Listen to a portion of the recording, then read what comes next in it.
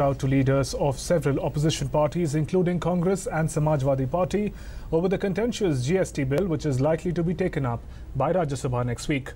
According to sources, Finance Minister Arun Jaitley separately met leaders of Congress, left parties, Samajwadi Party and JDU and discussed with them provisions of the GST bill.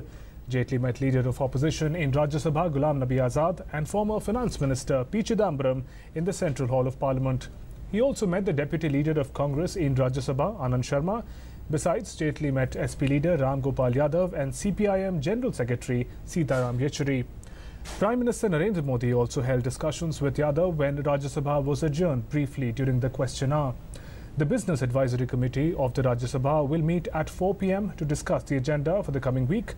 The government is working to address the concerns raised by opposition parties, including Congress, on the Constitution 122nd Amendment Bill, known as the Goods and Services Tax Bill.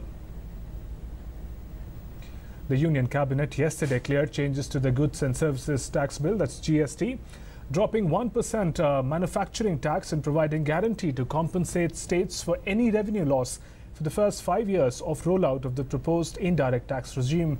The Cabinet also decided to include in the bill that any dispute between states and centre will be adjudicated by GST Council, which will have representation from both the centre and the states. Giving clear signals of its commitment to revolutionary GST bill, Cabinet cleared changes in the GST Constitutional Amendment Bill passed by Lok Sabha in May last year to accommodate the concerns expressed by Congress Party and states. 1% manufacturing tax has been dropped in keeping with the Congress demand. Addressing the concerns of state governments, the government has agreed to guarantee compensation to states for any revenue loss in the first 5 years of the rollout of the proposed indirect tax regime. This decision is in keeping with the recommendations of the Select Committee of the Rajya Sabha. The Cabinet also decided to include in the Constitutional Amendment Bill that any dispute between states and the centre will be adjudicated by the GST Council, which will have representation from both the centre and the states.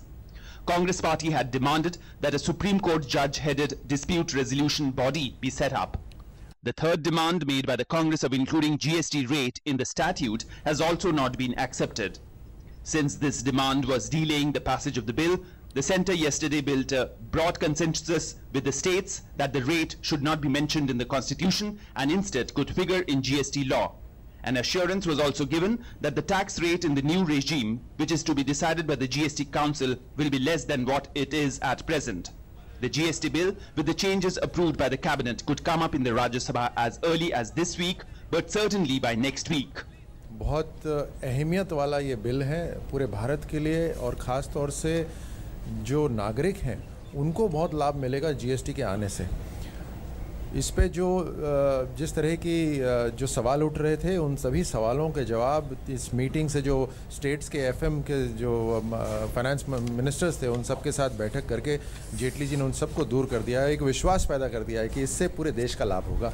तो उम्मीद है आने वाले समय में जल्द ये bill pass होगा।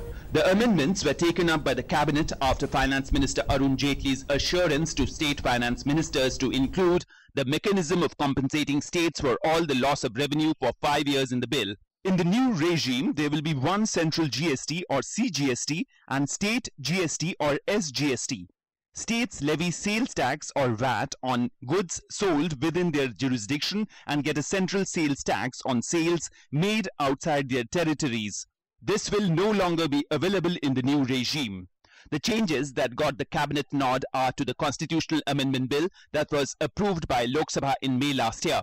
So once the Rajya Sabha approves the legislation, the amended bill will have to go back to the Lok Sabha again for approval. After this, 50% of state assemblies will have to pass the legislation.